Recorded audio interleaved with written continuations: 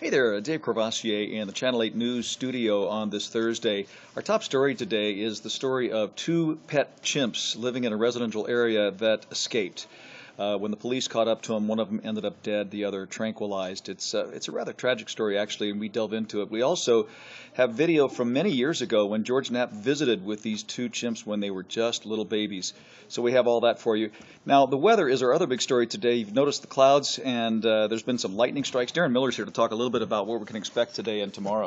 All right, so just yesterday we were talking about record heat, and now we're talking about the return of monsoonal moisture that's led to some lightning strikes on the radar. We have a lot of rain possibly heading our way over the next 24 to 36 hours, and that's why the National Weather Service has issued a flash flood watch for all of Clark County, southern Nye County, and Lincoln County beginning late tonight and all day tomorrow, because we could pick up a half-inch of rain here as these thunderstorms kind of move through the area. So be very careful out there. We're talking about some dangerous lightning, maybe some heavy rain, and some locally gusty winds over the next couple of days here in the valley, okay? Okay, thanks, Darren. Appreciate that.